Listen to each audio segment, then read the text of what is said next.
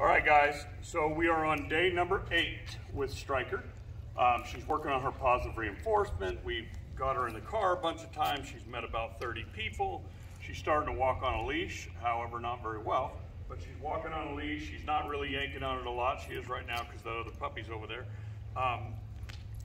We've introduced her to a lot of different things.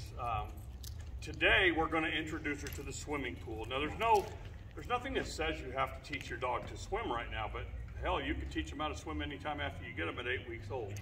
Okay? So, the reason why I would teach her how to swim now is no different than you would teach a human child how to swim when they're young. The earlier they learn, A, the better they are, and B, the less nervous they are about it later. It's way harder to teach a 12-year-old kid how to swim than it is a little baby, because fear gets involved in all that kind of stuff. So what we're going to do is start introducing this dog to the pool. So introduction to a lake, ocean, or river is a little bit different. I would simply put the dog on a leash and I would walk in the water. When the dog would follow me around, and eventually I'm into water up to here and my dog's swimming, okay? But you just want to control it. So what we want to do is, we never want our dog to run from fear. So she's curious about the pool, but she doesn't understand it. And so if she touches it and then runs away from it, she'll be afraid of it for life, right? And so we want to get her involved. Now, some dogs will just jump in a pool and swim on their own. They figure it all out and they do all that stuff. She might be one of those dogs, but I'm not going to wait and find out. I'm going to teach my dog how to swim, and just to add one more thing to her resume as a young dog of things that she's working on, okay? So the old deal where people used to say, just throw the dog in the pool, throw them in the lake, they'll learn how to swim. Yeah, it's a true way to traumatize your dog and never have them swim again. I am going to do that same thing, but the difference is I'm going to control the outcome, okay? So the first thing I'm going to do is get her used to the water. This is going to be 2 or 3 minutes. I'm going to get this dog to run through this very, very quickly, and then tomorrow I would step it up.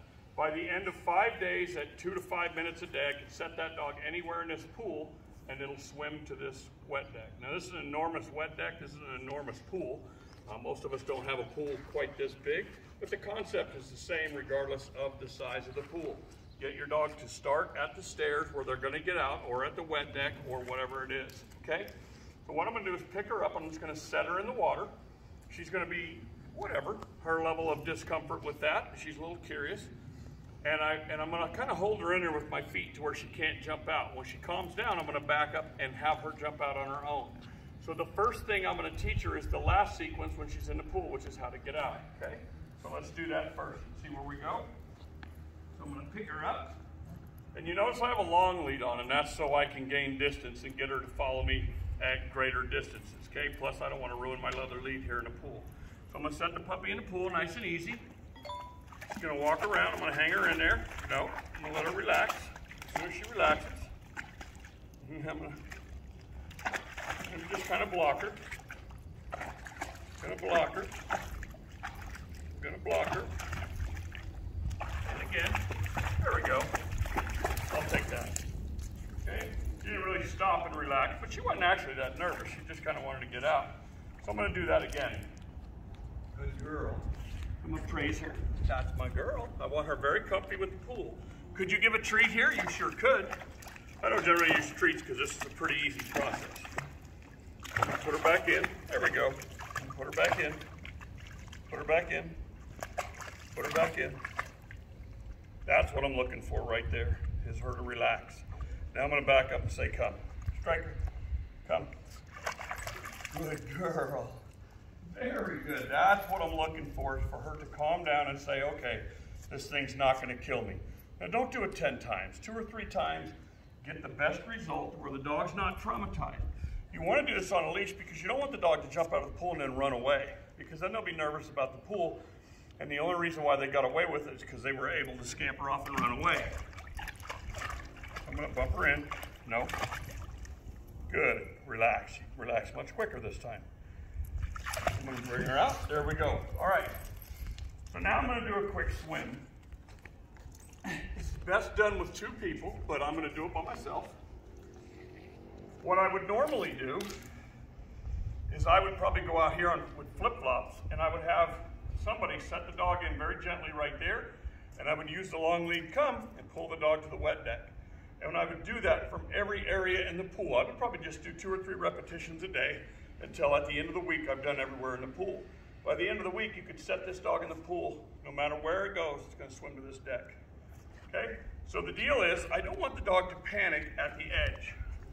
Okay, so I'm going to set her in here. Get her to swim over this way.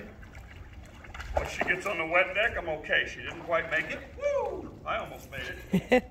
That was a good one. There you go, baby girl. So that was her first swim. Pretty much every dog, I've never seen a dog not paddle. Some of them panic and just swim in one place, but they don't know how to use their hind end.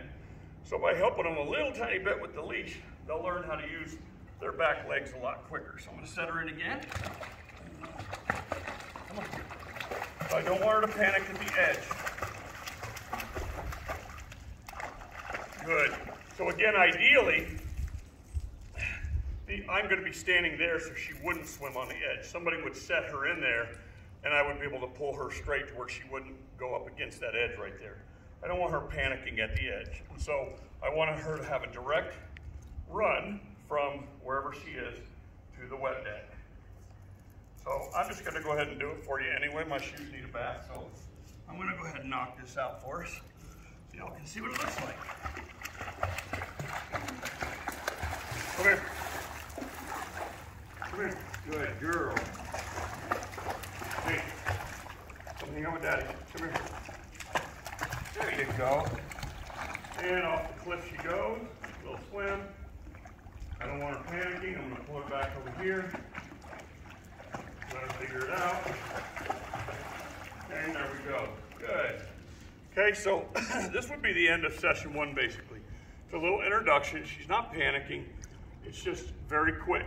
Another way you can introduce your dog in the pool is by going into the pool, picking up your dog, walking out in the pool, let her swim to the stairs. Have a couple people, have her swim to mom, have her swim to dad, have her swim to mom. So there's a lot of things that you can do to introduce the pool.